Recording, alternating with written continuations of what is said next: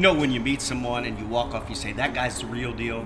Well, today you're going to meet that guy and how he partners with these beautiful animals to provide wishes and hope for people. Come along, you're going to love the story.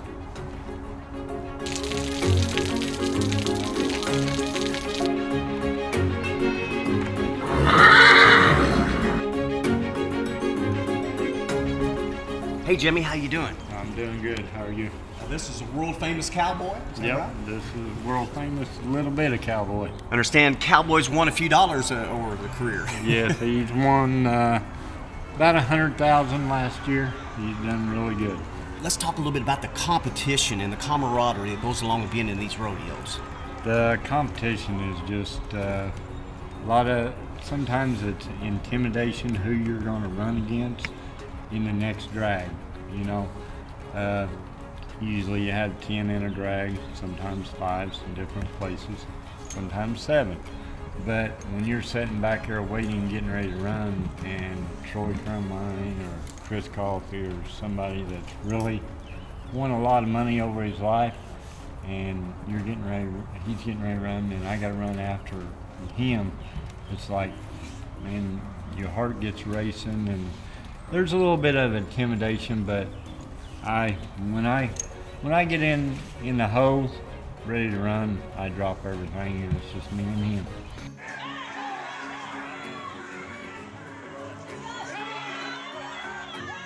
A lot of you guys actually, you're competing on a national stage for national titles, but you still root for each other. I don't get that. Yeah, it ain't, at the end of the day, whoever wins, you go up and give them a high five because you know they've earned it. You know, barrel racing ain't given to you. It's a timed event, cloverleaf pattern, and the fastest wins.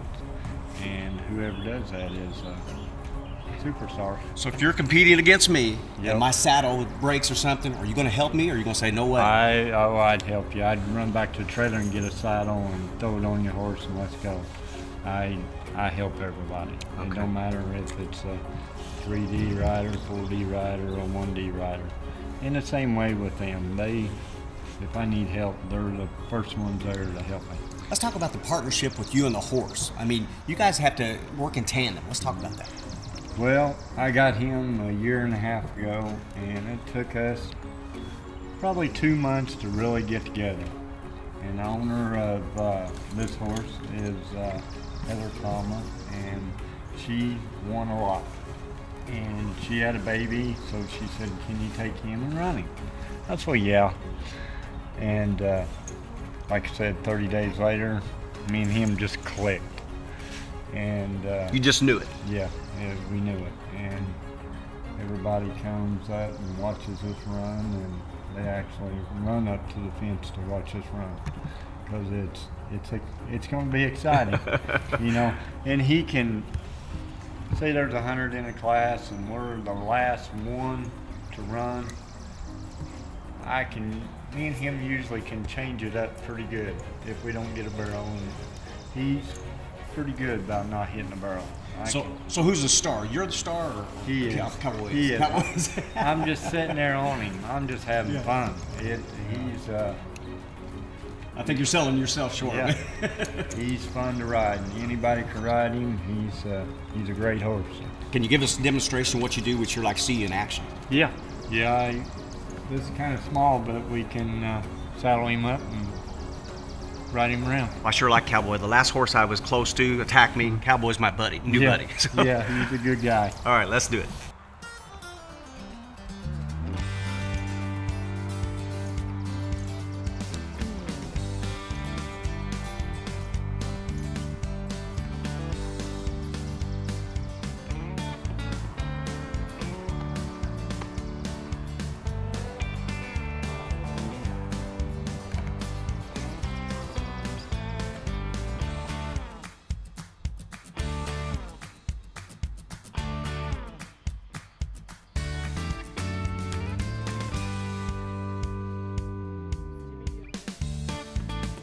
Now, there's even tougher folks out there, the little folks that you're helping out. Let's talk about those as well.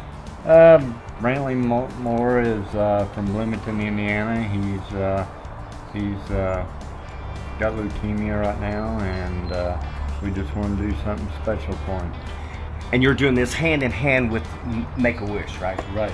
Let's talk about that. Well, how it actually come up is a girl asked me to wear tie-dye, and I said, yeah, I'll sure do. And then I got qualified for the American, and then one thing led to another, and I said, well, what can I do to make the tie-dye a good cause? So this is actually an outfit that you wear when you're on the horse, is that right? Yes. Yep. Front, it's got the logo, and doing it for the little people in the back. It's a very well organized organization, and I wanted to do it for them kids. And to date, I know you've raised thousands of dollars that you've donated. Let's talk about the amount. I raised $16,000 in 28 days, from September the 1st, and then we was done with the fundraising October 1st. Was this just steamrolled from what you started? I hope it is. I really do. I wanted to kind of step in there and see if anybody else would do it. And, nobody's done it yet, but I hope it goes on. Next year I'm going to do the same thing. If I can get qualified again, I'm going to do it for 2 more kids, or maybe 3. It kind of depends how much money we can raise. Hey, we want to thank the folks at WM Stables for having us out today, visiting with our buddy here, Cowboy and Jimmy, and throw some coins in to Make-A-Wish. Go to their website. And partners, we'll be back with more Ag Life right after this.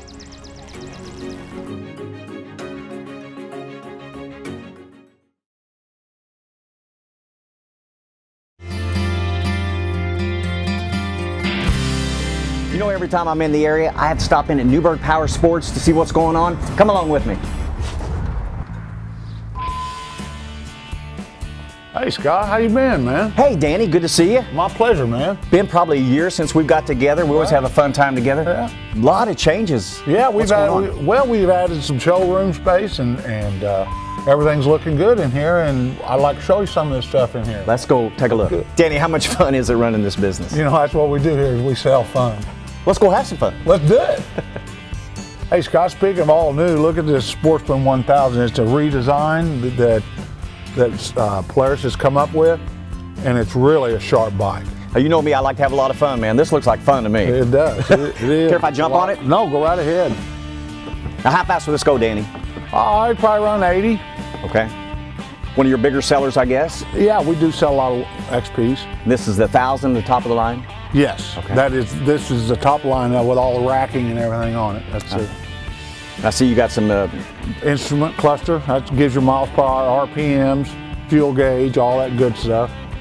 Now, typically, who would this be for? A guy likes to have fun like me? Or? This is a trail rider, well, to go out and have fun. And this your ATV or UTV? I get those confused. It's an ATV. Okay, and looks like you got a lot. UTVs are the side-by-side. Looks like you got a lot of those in stock too. We do. I mean, we got a lot of stock inventory. Yeah. Let's check some other stuff out. Okay, let's do it.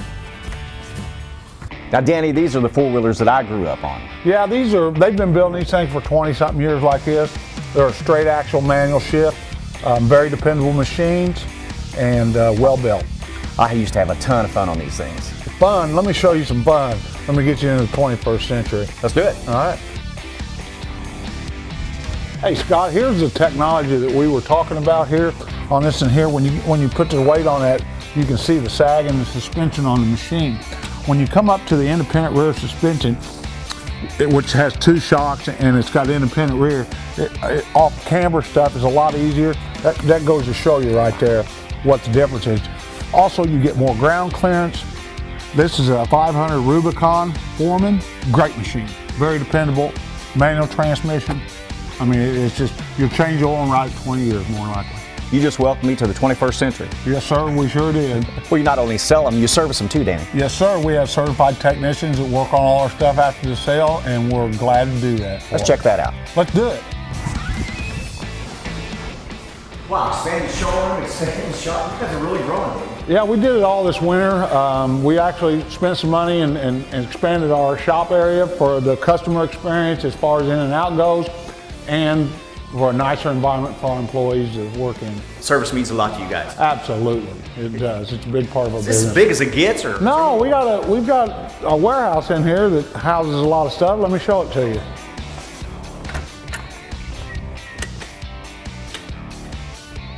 So Danny, what's back here? We keep our PG&A stuff back here, sold units, and then also roadside, and we keep our demo slingshot back here for people to drive. I noticed that slingshot, that's pretty cool. Yeah, that's our demo. Actually, we let customers drive that. You'd actually let me take that for a ride? Absolutely, that's the way we roll, man. Danny, I always have a great time coming to Newburgh, hanging out with you. I'm always amazed by the selection you guys continue to add here. Well, I appreciate that. You know, I mean, it's all coming from the customer support and them continue to buy from us is the reason we've been able to expand and do what we do. My wish list in this room, man, I know what I'd like to go home with today. Well, it ain't over yet.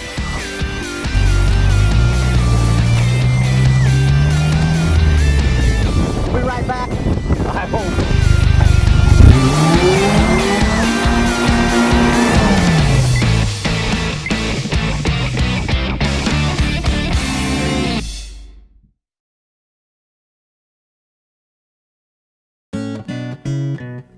Welcome back to Ag Life. My name is Camille Lambert. Today I'm here with Brad Hagan. He is the new ag agent in Union County. So today we're out in the field, a cornfield actually. We are going to evaluate whether or not this field needs to be replanted.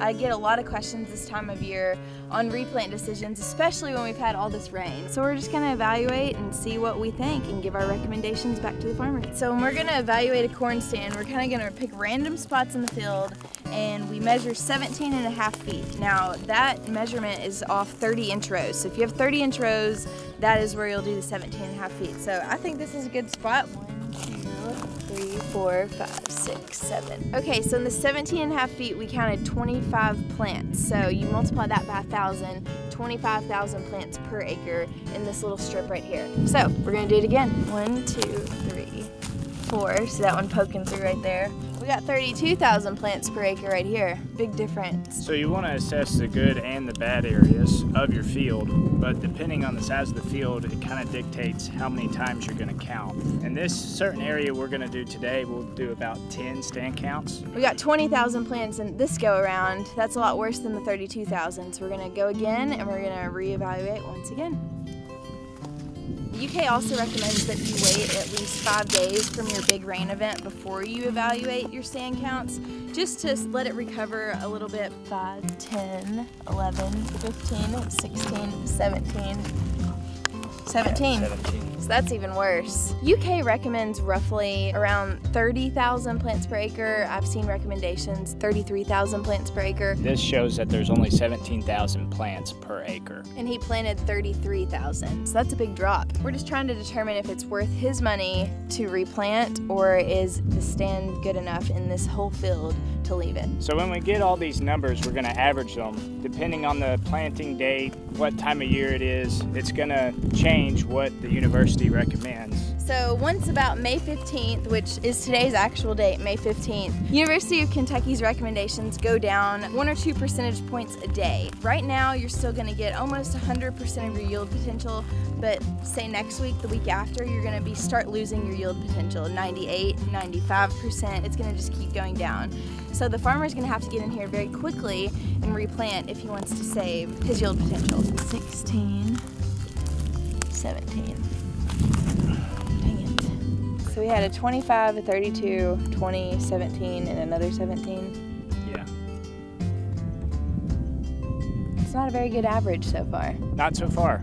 We'll probably have to replant this area. So after evaluating, what did you say our stand count was overall? Our average stand count for this area was 22,200 plants per acre. So according to UK's recommendation, at this stand count that we have currently right now, you're still going to get 95% of your yield potential. So that's still pretty good. And ultimately, it's always up to the farmer. That decision, it's sometimes a very hard one to make. You know, the weather's going to be nice, but the stand that we currently have isn't that bad. So, you know, you can still get a good yield, but do you gamble and see if you could get a better yield? That's the question. Replant decisions are never fun, but they're necessary. Stay tuned. We'll be back with more Ag Life.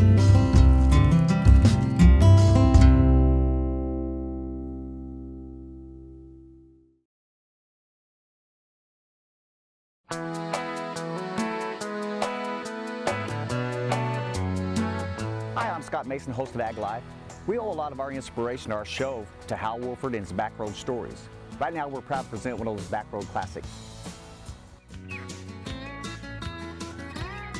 Welcome to Backroads Classics with Hal Wolford.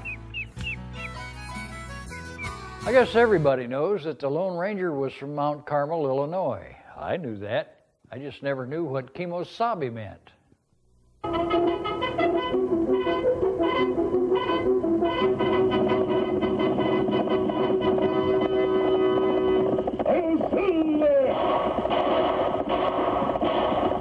If you were a kid or even an adult in the 1930s and 40s, that music and the announcement by Fred Foy was an integral part of every day. The Lone Ranger was a national phenomenon, according to J. Edgar Hoover, a champion of American values. There lives not a kid of that day who was not reprimanded for making the sound of horses' hooves on his school desk. The Lone Ranger was Mount Carmel-born Brace Beemer, and soon the city will celebrate the 60th anniversary of the Lone Ranger's debut on a Detroit radio station. This is the legend of a man who buried his identity to dedicate his life to the service of humanity and country. That was the Lone Ranger's announcer, Fred Foy. Foy is still living, although Brace Beemer died in Michigan in 1965. Foy will come to Mount Carmel's anniversary celebration and is a featured speaker. He'll be here, and Dick Beals, who played the Lone Ranger's nephew, will be here, and it is my understanding that they haven't seen each other in 40 years, and they're both looking forward to this weekend celebration. One of the highlights of the celebration will be a recreation of a Lone Ranger episode, horse hoof beats, William Tell Overture music, and all.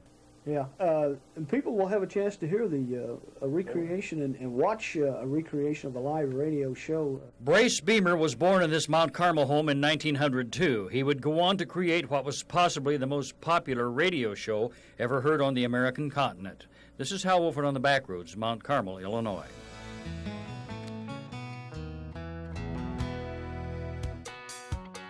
You know, we brought you some exciting stories here on Ag Life, and we have a lot more stories to tell. Write us at aglife@tristatehomepage.com. Let us know what you'd like to see in upcoming episodes of the show. Hey, and if you know someone with an interesting skill or hobby, we'd love to feature them on our show too. Thanks for watching. We'll see you next week.